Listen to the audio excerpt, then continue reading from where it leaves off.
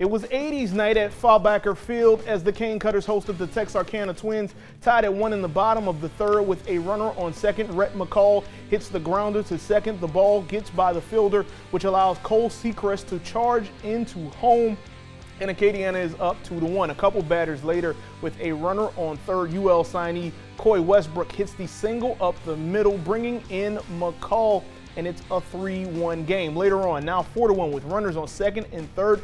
Fellow Carencro native Cheney Dodge gets a single up the middle. Preston Faulkner eventually is going to join Mason Corbett at home, and at last check, Acadiana leading 10-2 in the 8th inning.